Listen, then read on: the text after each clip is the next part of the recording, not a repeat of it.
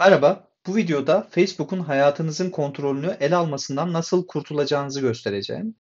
Facebook kullandığımız her uygulamanın datasını kendi çıkarları için kullanmak adına depolar. Bu kontrolü Facebook'a vermemek adına birazdan göstereceğim ayarları yapabilirsiniz. İşleme başlayalım. Facebook'a giriyoruz. Sağ altta gözüken 3 çizgili ayar düğmesine basıyoruz. Bu düğme Android cihazlarda sağ üstte de olabilir. Hemen ardından ayarlar menüsü açılacaktır. Sayfayı aşağı doğru kaydırarak ayarlar ve gizlilik sekmesini buluyoruz.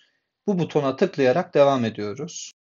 Ayarlar ve gizlilik sekmesinin hemen altında tekrar bir ayarlar sekmesi açılacaktır.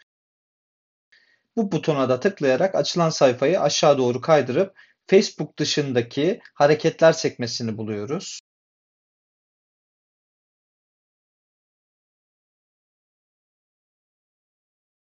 Facebook'un dışındaki hareketler sekmesini tıkladığımızda açılan sayfa Facebook'un telefonda girdiğimiz her uygulama datasını kaydettiği sayfadır.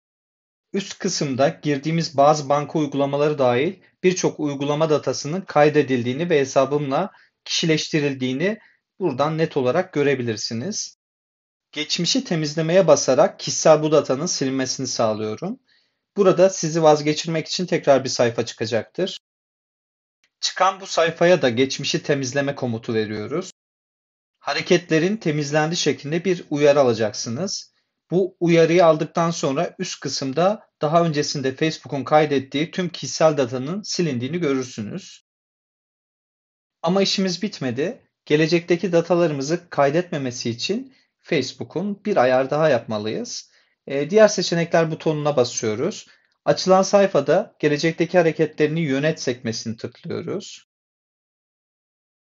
Burada çıkan sayfada tekrar gelecekteki hareketlerini yönet butonuna basıyoruz. Gelen sayfada anahtarı açık Facebook'un dışındaki gelecekteki hareketler sekmesini göreceksiniz. Bu gelecekte Facebook'un kayıt tutmaması için kapatmamız gereken anahtar. Facebook bunu kapatmanızı istemeyecektir. Bunun için bir sayfa daha önünüze çıkaracaktır. Bu ayarı kapatırsanız şunlar olur gibi uzunca bir metin önünüze koyar.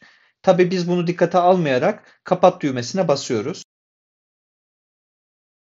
Evet, anahtar kapandı. Artık Facebook hiçbir şekilde verimizi kaydedip kendi çıkarları için kullanamayacak. Geri ileri yaparak düğmenin kapalı olduğundan emin oluyorum. Şimdi Facebook'tan çıkarak başka uygulamalara girip çıkış yaparak bunları kaydedip etmediğini kontrol edelim. YouTube ve birkaç banka uygulamasına girip çıkıyorum. Normal şartlarda bu girdiğim her uygulamayı demin gösterdiğim sayfada kayıt altına almış olması gerekiyordu.